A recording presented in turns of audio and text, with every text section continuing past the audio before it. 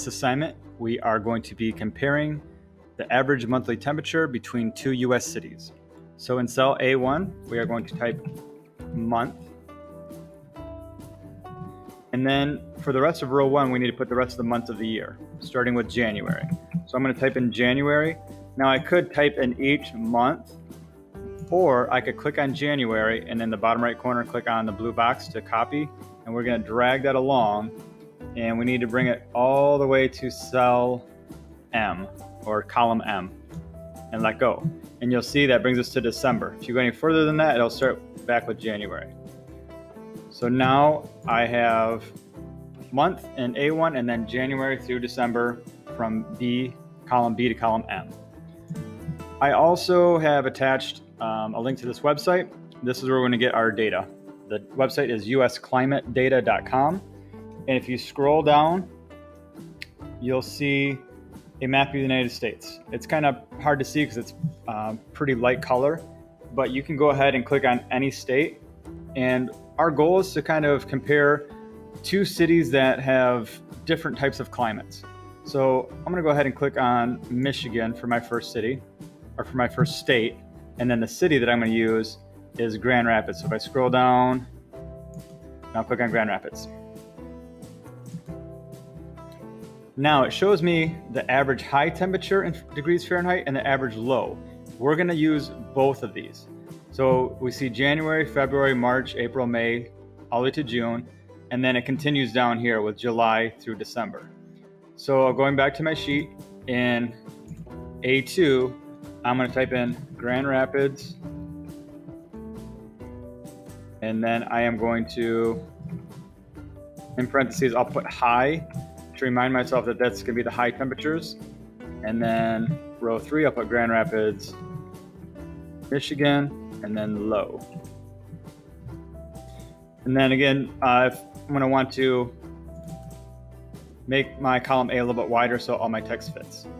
So now I'm going to go through and I'm going to, looking off this sheet, type in the average high for each month. So for January it'd be 31, February it'd be 34. So I'll put 31 and 34. I'm going to fill out the rest for Grand Rapids. So I went from January to June just for this example, but in yours you're going to go all the way to December.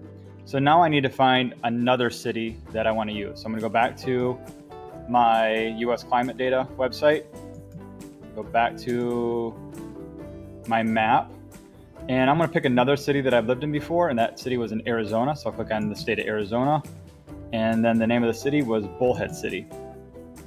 And now here I have my average highs and my average lows. So January was a high of 66, February a high of 71. So let me type in Bullhead City, Arizona, high, and then Bullhead City, Arizona, low. And I said again that was a high of 66 and then a high of 71. So 66, 71. Now I'm going to go ahead and fill in the rest up until June. Okay, so I have all of my average highs and average lows for two US cities up until June. And again, yours is going to go all the way to December, but for this example, I'm stopping at June.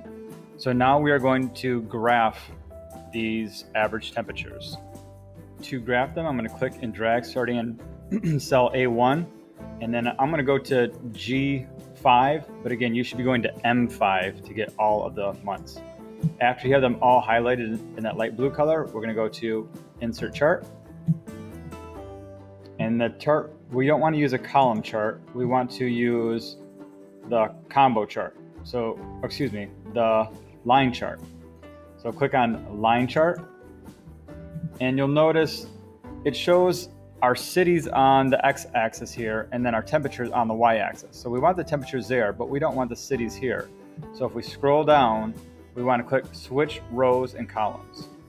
And when we do that, we get our months on the bottom, which we wanted. And then our cities are up here showing what color represents each line. So now we can start to edit our chart. So we can double click on the title, and we want to call it Average Monthly temperature comparison. And then you'll notice we don't have a y-axis or a label for a y-axis. So if we go over to chart and axis titles, right now it's on chart title. If we click on that, we can go to vertical axis title, and chart or title text should say temperature and Fahrenheit. So you can put temperature in F. And then the x-axis already has the month, so that one's fine. We're gonna change a few more things in our chart. So if you want, we can go ahead and click on chart style and add a background color to your chart. And then a couple things that we want to do with the lines here. We have a lot of different colors. What I would like you to do is for each city, I want you to use the same color. So for right now, for Grand Rapids, Michigan, my high temperature is in blue. So for Grand Rapids, Michigan, I also want to click on double click on the low temperature, which is this red line. I'm going to change it. Let's make our lows a dotted line. And then I want to change it to the same color that my high temperature was. So for Grand Rapids, I have blue now, and let's change our line thickness to 4. So I have 4, and then I'm going to double click and just try to make sure this is the same color and make that 4 as well. So now for Bullhead City, I'll keep this yellow color, but for my low, I want to make it yellow and dotted. So I'll double click on that and pick the different yellow. I'll get those to match in just a second. And then again, the line thickness is 4 for each one of them. So looking at my chart now, I have, I forgot to make my low for Bullhead City dotted. So again, I can click on that instead of that type of line. I would like dotted. So now looking at my chart, I have a solid line for the high temperature for that city, a dotted line for the low temperature or average temperature, and then again solid for the next city, and then dotted. We're now going to take our chart and we're going to move it to its own sheet. So if you click on the 3 dots, we can go down to move to own sheet, and when you click on that, it'll create a new spreadsheet that says chart 2.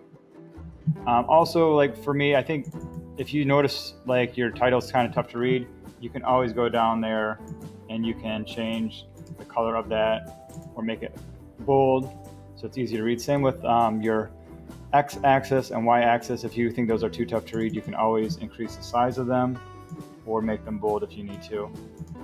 So if I made mine, let's say 14 size font, it makes it just a little bit easier to read.